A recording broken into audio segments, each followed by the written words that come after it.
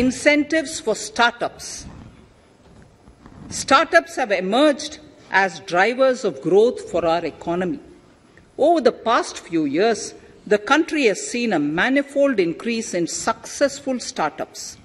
Eligible startups established before 31/3/2022 had been provided a tax incentive for 3 consecutive years out of the 10 years from incorporation. In view of the COVID pandemic, I propose to extend the period of incorporation of the eligible startup by 1 more year, that is, up to 31/3/2023, for providing such tax incentives.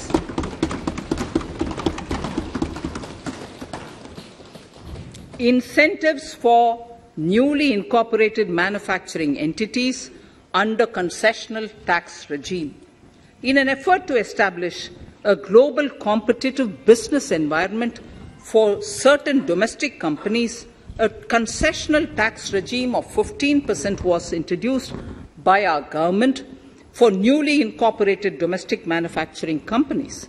I propose to extend the last date for commencement of manufacturing or production under Section 115B(ab) by 1 more year, that is, from 31st March 2023 to 31st March 2024.